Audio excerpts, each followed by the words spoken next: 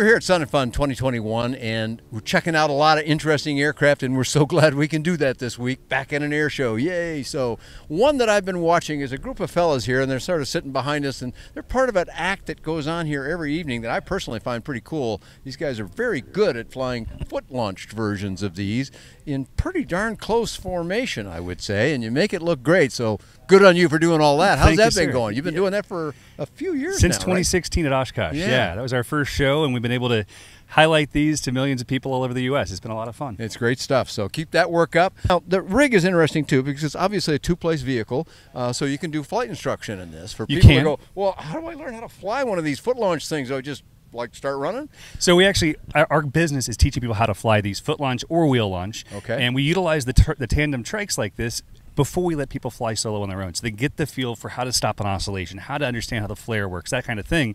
And it's a great method. But this one behind us is a little bit different than most. If you look around the field, you may see other trikes.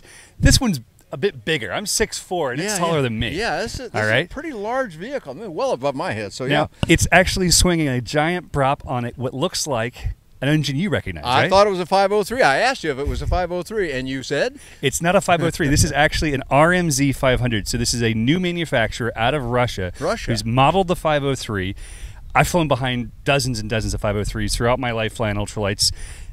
This thing is just like a 503. I don't know how they got away with it, but it runs like one. Its maintenance is like one. Its fuel burn is like one. This is the 503 we've all been waiting for, and it's being built in Russia. And we're on the other side of it, but it is a dual carb 503. Dual carb, correct. Look-alike. Yep.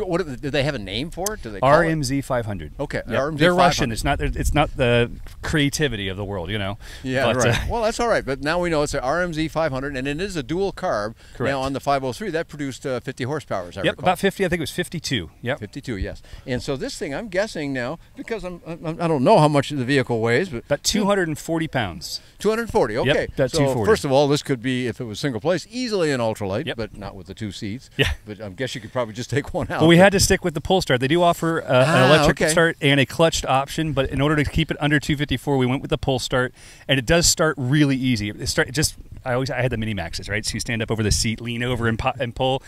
It's just like that, but this motion instead. Very clean, easy starting. And this year's the first year. So you can easily do this from the seat. From the seat, no problem. Cool. We actually are using this in our aerobatic demonstration this year, which is the first time we've ever done that. So we've got this giant trike is that right? upside down, which is pretty cool. Yeah, it's some great flying. I'm sorry I didn't see that part, but I'll be watching now, as a whole bunch of other people have been already. Okay, so this engine, now I kind of want to focus on this.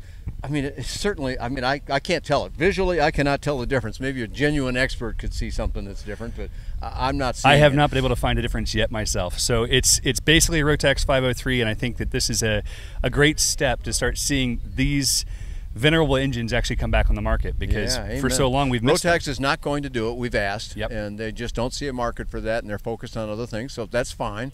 So I'm kind of glad that somebody's come out with something that can work here for this weight class. Exactly. Now, if Rotax would build me an engine for my RV6, I'd be really happy. Yeah, right. Well, you know, maybe they'll get to everything, and maybe they'll come back to the light stuff again.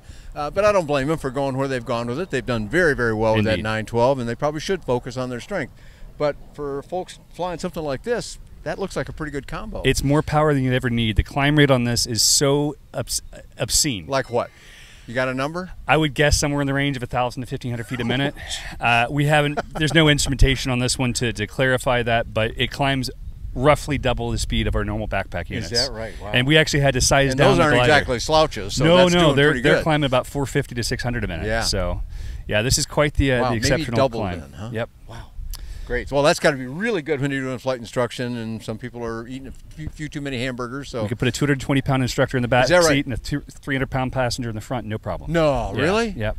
Excellent. Well, that's really great. I'm so glad you're doing that, and I'm so excited to see this. But I got to ask you a question. Okay, something breaks on the engine, then what?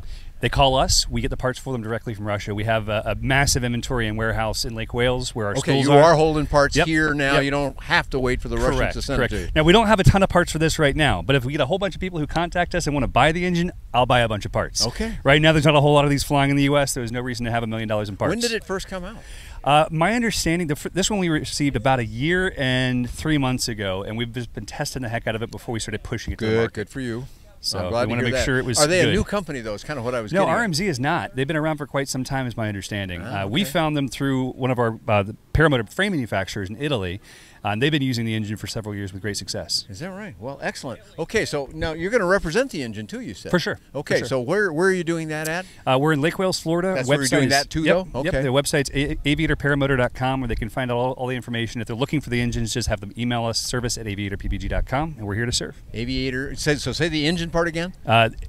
They just contact us, service@aviatorppg.com. Aviatorppg.com, and that'll cover the engine plus all the other stuff that you handle. Yep. Okay, real good stuff. So you're going to fly again tonight, and is this going to go up again tonight? I think tomorrow night for the night show over on the main stage, we're going to rip it up once again. Looking forward to it. All right, great. Well, we'll be watching for that. But meanwhile, thanks for information. We've got ways to contact you now to ask about that. My guess is, I mean, are you prepared to support fixed wing guys that want these, or is it only a powered parachute thing? No, absolutely. We want to help fixed wing guys as well. We have a t-shirt that says #fly all the things, and I do my best to fly fixed wing, paramotor, you name it, we try to get in the sky with it. We're currently a Polini and Viterazzi dealer as well, so a lot of these lighter engines are going to the Polini 303 now.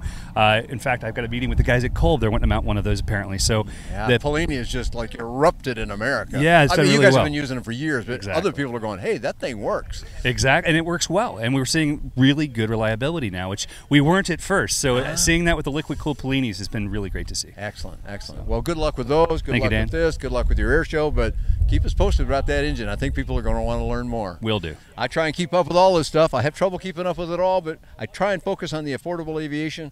And Eric has just showed us another way you can help keep the price down. Absolutely. Excellent. Good stuff. Have Thanks a good for day. joining us.